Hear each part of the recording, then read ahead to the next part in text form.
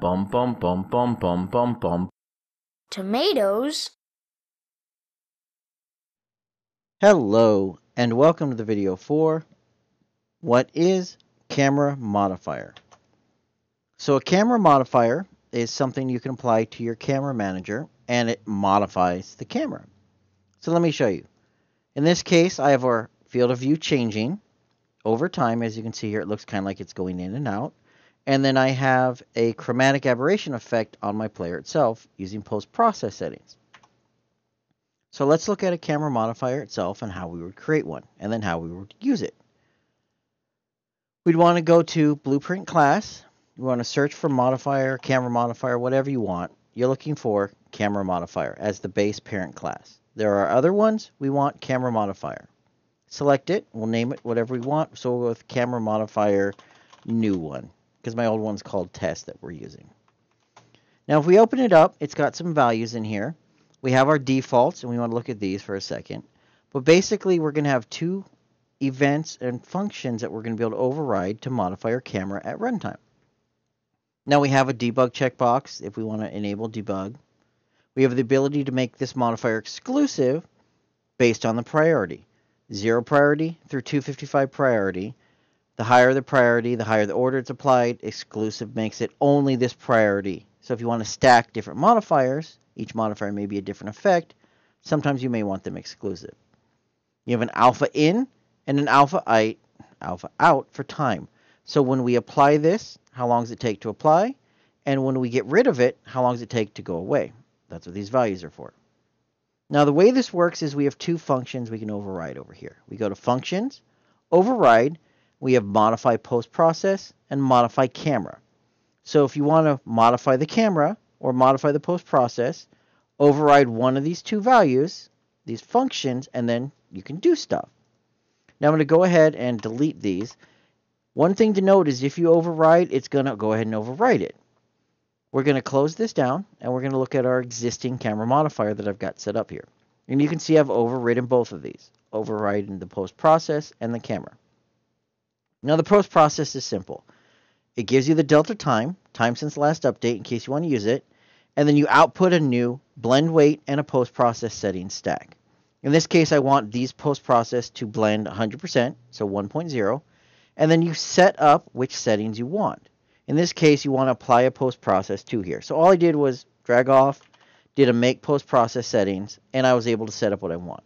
If you've ever worked with this node, you'll know that basically it sets it up in here, which pins you want to show up over here. For example, maybe I want to adjust the temperature. Check it. Now we have a temperature for the pin. Maybe I want to adjust the color grading saturation. Now it's a pin over here. In my case, I have chromatic aberration, intensity, and that's why we have such a big look. We have our chromatic aberration with a value of 50. If I wanted multiple items in here, bloom, all your post-process items are in here.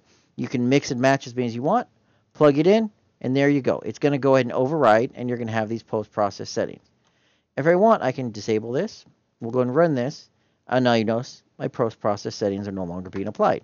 I'm not overriding this at all because it's not executing. Now you don't really want to do that with the modify camera. Let's go ahead and uncheck modify camera. We have this on, but we're not really doing anything.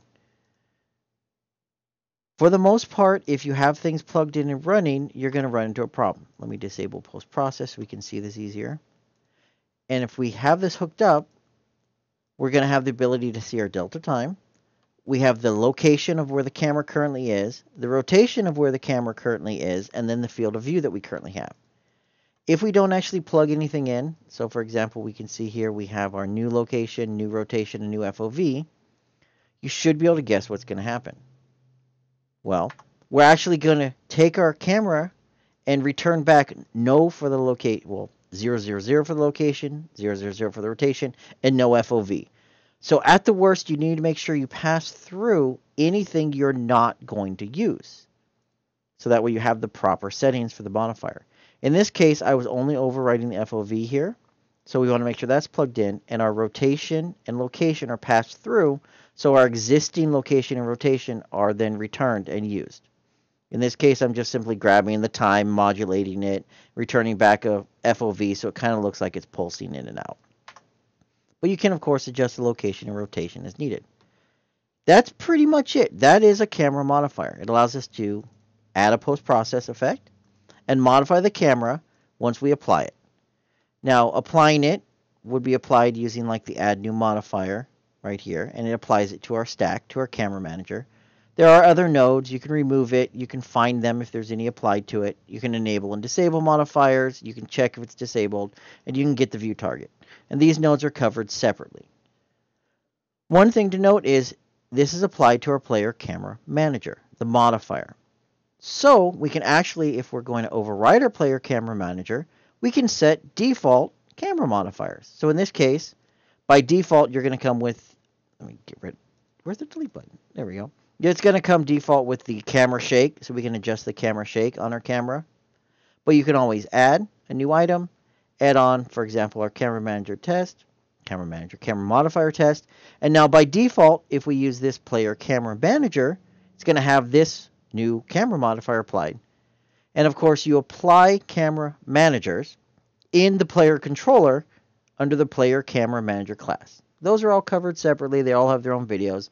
But basically, the player camera manager class is set in the controller. You can make a new player camera manager to make new camera modifiers that come out by default. Or you can use the nodes to add new camera modifiers. And the camera modifiers allow you to override a function for modifying the post-process stack, as well as modifying the camera's location, rotation, and field of view. And that is what our camera modifier is.